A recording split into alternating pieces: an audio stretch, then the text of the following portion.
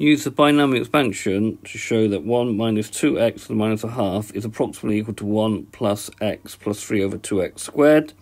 Hence, find the expression of 1 square root of 1 plus 4x over 1 minus 2x in ascending powers of x as far as the term x squared, stating the values of x which the expansion is valid. And using a suitable value of x, use the expansion to find an approximate value of root 3.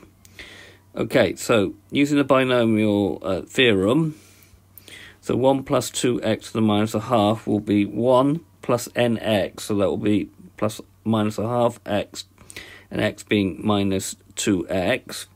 Next one will be minus a half minus 3 over 2 factorial times minus 2x squared. And then if we simplify that, we're going to get 1 here. This will be positive, and the 2's will cancel out. We get x. And here, this one will also be positive, and we're going to get 3 over 2x squared once we work this out. So the 4 and the 4 there will cancel, so we get 3 over 2. Right, so now we're going to expand this. So this can be rewritten as 1 plus 4x to the positive a half times 1 minus 2x to the minus a half. We've already expanded this, so now I'm going to expand this separately. So 1 plus 4x to the half will be 1 plus nx, so it'll be plus a half times 4x plus a half times minus a half over 2 factorial times 4x all squared. So that will be 1 plus 2x minus 2x squared. This will be minus because there's only one minus sign in it. So again, it'll be 16 divided by 8 will be on the denominator because you get 4 from there and 2 from there. Right, and now in order to find the expansion of this, we just need to multiply our two terms together. So this is what we just worked out. This was given in the question. And we ignore any term greater than x squared. So the first term will be 1 times all of that. So we're just going to get 1 plus x plus 3 over 2 x squared. The next one will be 2x. And we only need to do the first 2 because we only need x squared. So it's going to be 2x plus 2x squared. And then the last term we just need to do this. So it's minus 2x squared. That's great because these two terms now cancel out. So we're going to get 1 x plus 2x, which is 3x plus 3 over 2x squared.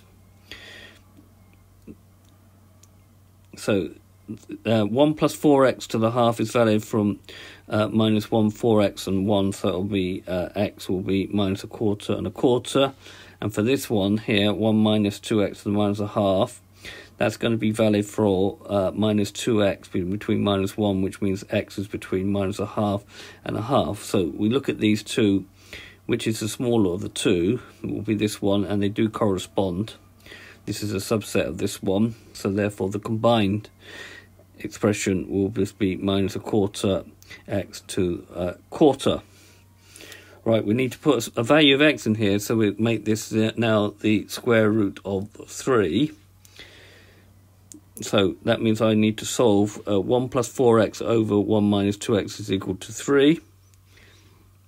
So you get 1 plus 4x is equal to 3 times 1 minus 2x. So 1 plus 4x will be 3 minus 6x. And therefore 10x will be equal to 2. We can put x is equal to 0.2.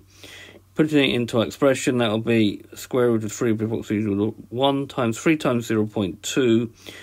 Plus 3 over 2 times 0.2 squared, which if we bash out on our calculator, we'll get 1.66. And the actual value on the calculator, square root of 3,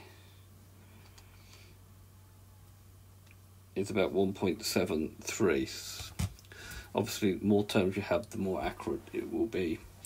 Okay, this has been a video to show you how to do a combined expression, finding the square root using the binomial theorem, and then using it to work out the square root of 3. I hope you've understood, and I thank you very much for watching.